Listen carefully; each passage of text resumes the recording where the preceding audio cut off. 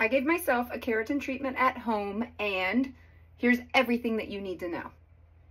Step 1, you have to wash your hair with their clarifying shampoo twice. Next, you're going to towel dry your hair and comb it to get all the excess water out. You want to make sure that your hair is damp, and then you're going to section it into 4 different sections. You should also do this in a bathroom where you have a window or a room where you have a window because this stuff is strong. Shake it up, grab some gloves, and then coat it on your hair, but keep it a ½ inch away from your scalp. Just like this. I'm using about this much for each section. This is a bigger section, so I'm using a bit more. Comb out any excess. Then you're gonna put your hair up and you're not gonna touch it for 30 minutes. So now you are going to blow it dry. You're gonna leave that stuff in and you're just gonna blow dry it.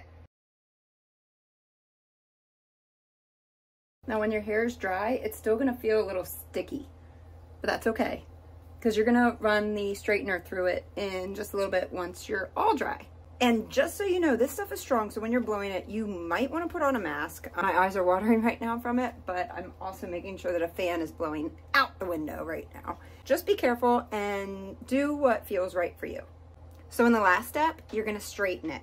And if you have coarse hair, you should set it to 450.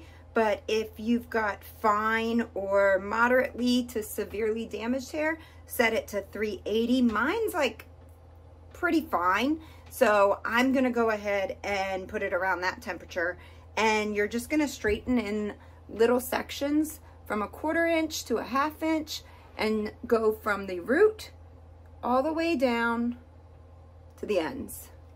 You're just gonna follow all the way around and straighten.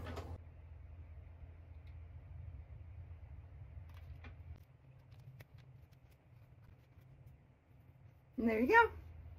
That's after straightening. I did it.